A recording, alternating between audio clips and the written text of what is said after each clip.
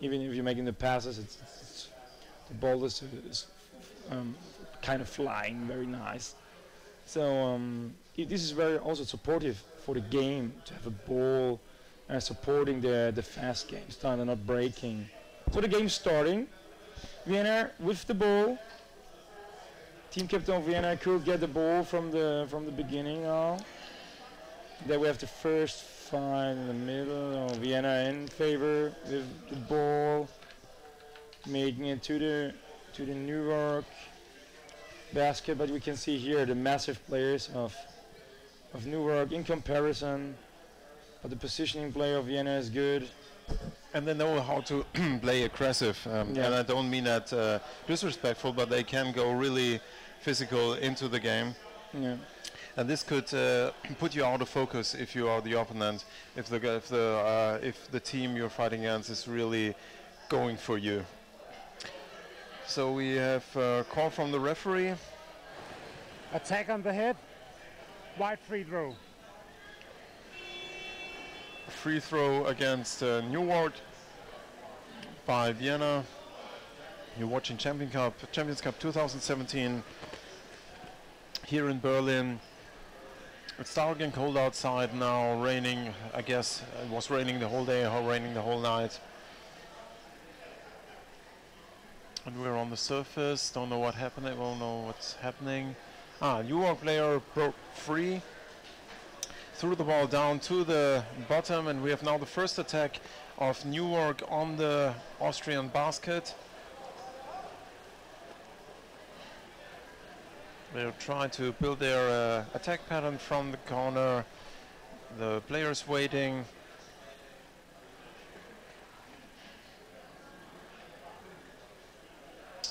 And one player is in front of the basket and try to get into the defense area, but is tackled away by an offense player. And we are still on the close side of the Austrian basket. And NUWR is playing back and forth. Now we have a NUWR player under the basket and a second one on the open side. But Austrian succeeded in kicking away or pushing away the ball. So it's... This is also good. You have two players here now making the counter and in front of the goal. One is breaking up and going back to the surface and leaving the other player alone, who is then attacked. This is not very smart. They made it really good. Not in that moment. They started really good, and then at the end, they put out the power, they put out the speed, and then they stopped and leave themselves alone. But they're still having the ball. So, fortunately, it went all right. So we see here now also resting on the surface. Now Vienna players here with the ball. Vienna's playing very carefully, very calm. They're not. They're checking. It looks like they're checking NUWR. Checking out the NUWR defense, where the weaknesses. Team. They try to serve the safe reserves, not to put too much effort at the beginning, keeping power, keeping brave, keeping the pulls down, because they're not really going into the fight. Try to make someone in good position, like here, number 14, but ball's too far away. Call from the referee, holding without ball, so it's a free throw against NUWR. Holding. I also discussed this with some other guys before. I was quite wondering how less penalties we have here in the Champions Cup. Was there already one time penalty? I don't know. And even normal penalties we just had. True, not that many. I don't know if there's a change in the referee strategy, or if because we have here running time, so every break would it's costing time. But I didn't see this hard playing. We had, I think, 2-3 time penalties, and not many. I think, did we have in the game one penalty? No. We had it against Bamberg against Switzerland. Yeah, true. The last one. So one of the Austrian guys tried to put his arm between the goalkeeper and the goal, and causing a little interruption here. And now Austria is going first time really into the basket. The heavy guy is trying to push away the goalkeeper, but the ball was pulled out by NUWR, and they try now to break free through the offense forechecking of Austria. And this was a pass, a difficult, dangerous pass. And then now the Colombian player is that's not Colombia. Yeah, but it's very nice. A swimming line. Yeah, that's it's like really so looked fast. like. Yeah, he was swimming. NUWR's player was swimming through the pool, but stopped by an Austrian player. The only difference is that they're bringing the ball more to the surface than Colombia Orcas are doing it, and that they're a bit, so I can say, less organized in terms of attacking the goal. It's a bit, yeah. It's a mix-up between, you can say, a typical Central European and the Colombian style, what NUWR is playing here. Yeah, and they don't have the cohesive structure we see with the Orcas. Yeah, that's true, that's true. But nevertheless, NUWR is someone you have to count on in this game, especially when they get new the basket, and they try now to build their offense. But the forechecking of Austria is quite well. They interrupt the passes, and now two players from NUWR try to attack. They break up their attack, and there's another player waiting on the close side for his colleagues to go down, so he can go with them into the attack on the basket. They were in the corner side, close side of the pool of the Austrian basket. And it's 3 minutes 55 left here in the first half, yes. In the first half of NUWR from the AS in blue against Austria from Vienna in white. Oh, this was a this was a big situation. Mistake. Yeah, this is a dangerous situation. Very dangerous situation. The goalkeeper did not keep hold of the ball, was tried to push it away, and the NUWR player was swimming directly into it. And there's probably the best chance. There's a goalkeeper. Both situations we've seen right here was in the last second saved by the Austrians, was very close. The goalkeepers in the last second were on the basket. So yeah, NUWR is dangerous. Call from the referee, holding without ball, free throw against NUWR. Holding, wide free throw.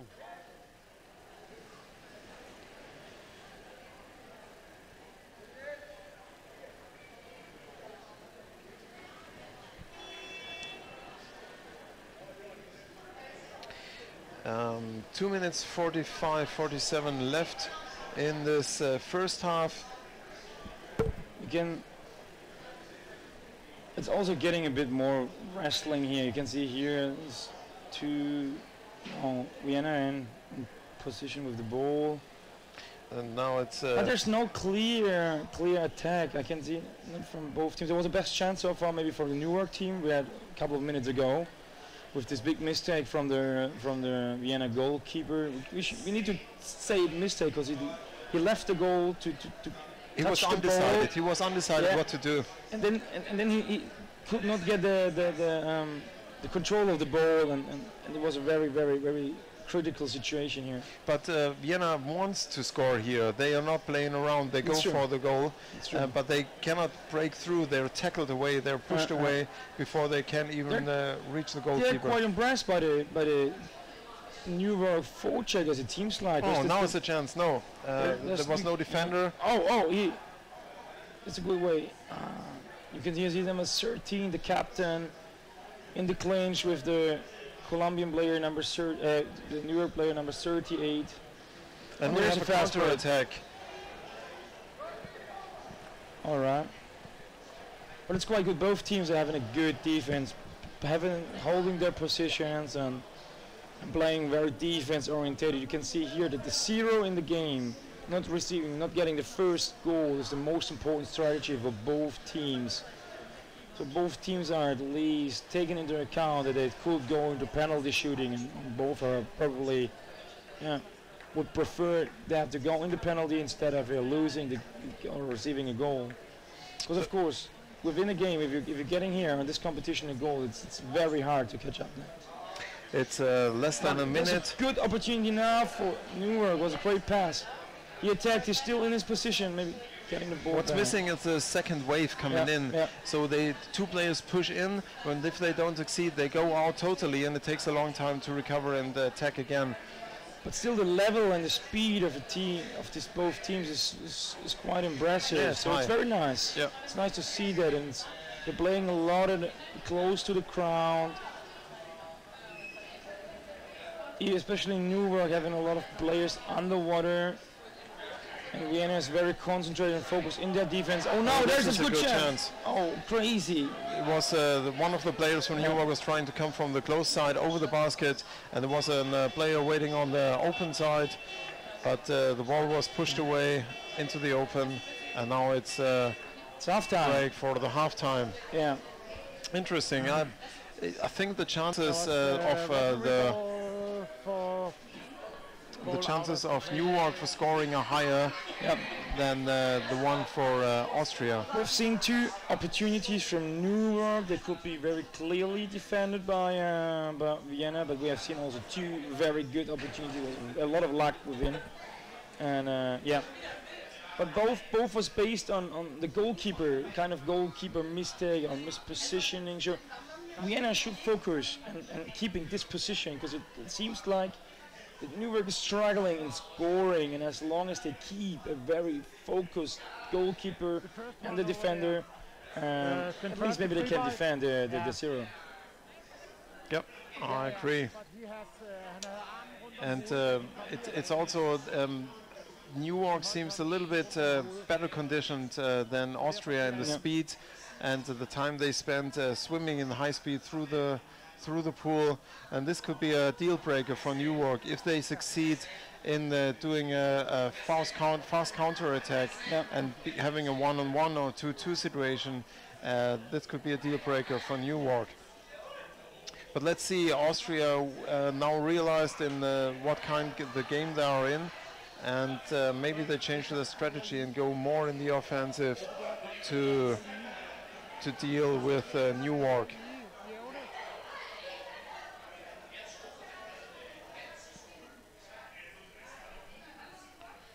1 minute 15 left here in when we start the second half of NUWR US in blue against Austria Vienna in white, and it's still a 0-0. It seems like Vienna is already ready to start the game, so it seems that there's not a lot to talk about. Maybe they're not so disappointed with the situation in the first half. They had maybe 1-2 close opportunities, not really very important chances to score, but they worked for it and they try and work and they continue, and this maybe happen that one of these efforts are going into the goal, changing the goal. Why not? We can see. Referees are now getting ready. You see, we are going to have one apnea referee. I mean, he doesn't have a tank. He's more flexible. It's something used more frequently in Scandinavia. On the other side, we can see a referee with a tank, so he's at least directly at the ground with a good view to the basket. Both has advantage and disadvantage. Yeah. So we can see now. Team's getting ready, and that's it. Signal for start of the game. And that's a common trick from one player pushing the ball up to a waiting player swimming above him.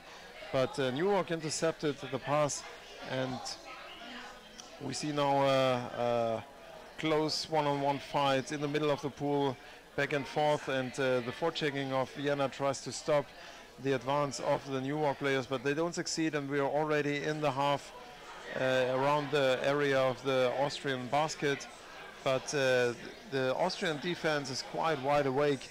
They did a fast move, and the ball is now in Austrian possession. And Austria is going for the attack. This is a 2-on-2 situation. Oh, there's a good chance it was Thomas Schenkel trying to bring the ball down under the defender. On the close side where his colleague was waiting. Close opportunity, and he didn't have the luck to get the ball through, but the idea was very good. All smart tricks, and there's a referee call. The ball was outside the area. Outside.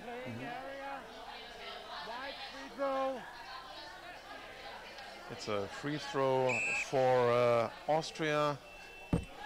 And there's already an Austrian player waiting at the NUWR basket. Timeout for blue. So NUWR took a timeout. It's interesting because we only played just a couple of seconds. Just maybe a minute In or the two second in half. the second half, and even it's a free throw favor for the opponent. It was a quite unusual situation. I don't know what they need to. Because normally you discuss what you have to discuss in the break. And even you see it here that they're having the timeout, but no one is coming here. So there are 6 players still sitting on the bench. There's just the 6 players having the talk about maybe how to continue. Interesting situation. It was very strange. Even the referee is bored. He's sitting on the pool bottom. Chilling. Yeah, but this was okay. Let's see what's going on. Maybe they're trying out something. Or maybe they have the magic trick in their pocket. 8 minutes, 34 minutes. 1 minute 25, 26 seconds. And then we made already the break coming from a refresher halftime break. So Austria is taking position around the NUWR basket. And here we go. Call from the referee. The execution was not right. No, it's favor for blue. Maybe pushing at the goal. Or the ball carrier moved too fast. Moved. The ball was probably not free, and he still made the pass. Let's see what they can do. They have taken the timeout. So what they want to do now? It's a favor for the USA. Now they're playing here, passing around. It's not really not clear to see what their plan is so far. They're playing directly in front of the goal. Yeah, no, they're losing the ball. The ball was really easily intercepted by Austria. Now Austria is going for a counter-attack to the US basket, but this pass from Austria was intercepted this time by America, and we are on the way to the Austrian basket. Forechecking was quite good, but when the 2 forecheckers go up, the NUWR player is already almost through. Oh, the ball was snatched out of the hand of the NUWR player coming up. One Austrian player was waiting on the surface, and now NUWR is back in ball position, trying to attack now, and with one player coming from the open side, the ball holding behind his back into the hands of his colleague, and the that's a chance, and that's a goal. Very well executed in 3 waves, very closely behind each other. Really, very well done from the open side into the basket. The first time this team was starting to make 1 wave, a second, and a third wave to score. This was really this was a really nice picture book attack. Soften and open basket and into it. And to be honest, I've not expected such a move from the USA team at this point. I don't know if it was accidentally happening or they really trained that, but it started quite unclear, uncertain, and there was one guy was a bit trying, the second one made a really proper attack, and the third one had just the open goal in front of him. So we have to put the ball in. 6 minutes left in the second half, and NUWR is leading with a 1-0. But just to remember what I said in the halftime break, this was exactly what Vienna has needed to avoid. The goalkeeper is missing, but because if the goalkeeper would have been on the goal, it may be probably that the USA has not scored, because their scoring technique looked not very efficient. But they left it, so it was very easy for them just to put a ball inside. It was like a kind of press, and Now NUWR seems to have a push, motivational push, and they want to score more. Again, we are at the Austrian basket, and NUWR is attacking heavily, but pass is intercepted by Austria, and Austria tries to break free, but is stopped by heavy forechecking from the American players in the middle of the pool. We're now at the surface. And here comes a NUWR player, and there's a call from the referee. It looks like it would be the deck referee. Blue free throw. Taking the head. So it's a free throw for America against Timeout white here. Okay. Both teams are taking a timeout when there's a favor against them.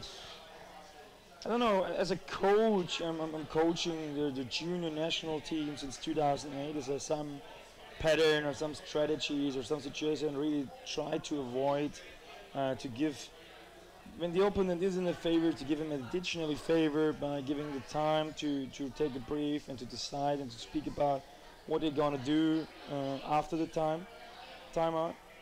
So I don't know if they can compensate it by just taking our brief and organizing the defense a bit better. I don't know if the pressure was that big in that situation that they really need to have the timeout to break through, but they took the timeout, yeah. At least every team is having one timeout in the entire game, not per half of the game, but just for the full game. So this is a different to the normal rules, some adjustment here within the rule book here in the Champions Cup. So there's no timeout left, but 4 minutes 40 to play. So Austria really have to step up now, at least to equalize and to score once. And if they want to win, they really have to put more energy in the water now. NUWRC is attacking. And this was a really good move. Really good move. But here you see through his own legs, and he was already at the goalkeeper, at the Austrian goalkeeper, and ready to push him up, but he didn't do it. Didn't execute it. And but have you seen the goalkeeper was on the goal and he could not score?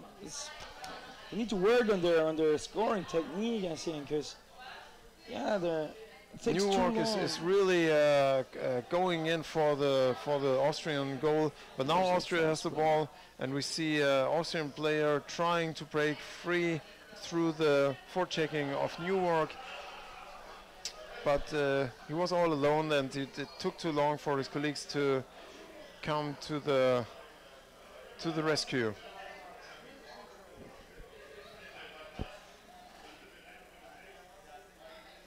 It's a free throw against Austria now, and 3 minutes 25 less, and one of the American players stole the basket from Austria. But it looks like NUWRC takes their time. Let's see if they can bring the ball now before the player. Now there's a wrestling. They lost the ball. Yeah, it's a bit of pity that they have such a chance, and then they should speed up more in that moment. So Austria is trying to go in. And we have Austrian player on the open side trying to push into the defense. He got kicked by NUWRC. No call from the referee. Just a free throw, is it? No. 2 minutes? No. Was it? No, there was no sign. Yeah. No, yes, now it's a free throw against NUWRC. Well, it should be because of the kick into the face. They immediately lost the ball. But probably the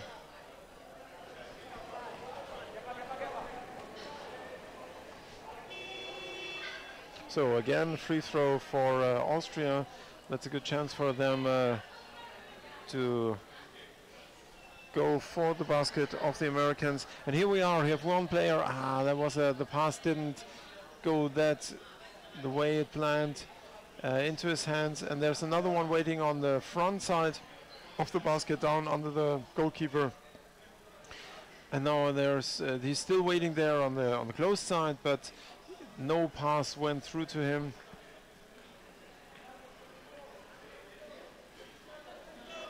One minute 46 left. Call from the referees. Holding. Wide free throw for holding. So Austrians should execute these free throws faster and go in faster. Call from the referee again. I don't know what's here. What's wrong with the referees? But I think it's not a question of referees. Pushing without the ball. Blue free throw. Oh, blue free throw. Okay, it's a free throw for NUWRC against Austria. And NUWRC goes in really fast one player diving down, passing the ball forward, and then leaving, and that leaves the attacker alone on the other side of the close side of the basket, and he's under heavy forechecking attack, defending attack from the Austrian team. And there's still a NUWR player waiting on the offside. That could be a chance. Yes, it. And it's again because the goalkeeper left his position. It's a pity. It's so sad for the Vienna team because they're doing a so good job. Blue goal, just by not taking the goalie position, they received now 2 goals. But on the other side, USA made a really good job to bring them on such a pressure. Yeah, definitely. It looks very easy. And it's easy to say as a commentator, you need to stay there, you need to lay down. Absolutely. But of course, this is maybe the main difference between the really good teams and some weaker teams, that the other goalie is still waiting there, not leaving the position until the exchange player is coming, taking the position for him. And if we talk about mistakes, it's easy to say when you watch it here, but being in the game and see it differently, game over, NUWR gets over 2-0 against Austria. But I think this is all right. So the USA was the more active team here. They had more the ball, they had better actions and opportunities. So this is quite okay. And the first game was really hard fought for and very well done. All right. Thank you very much, Torsten. See you later.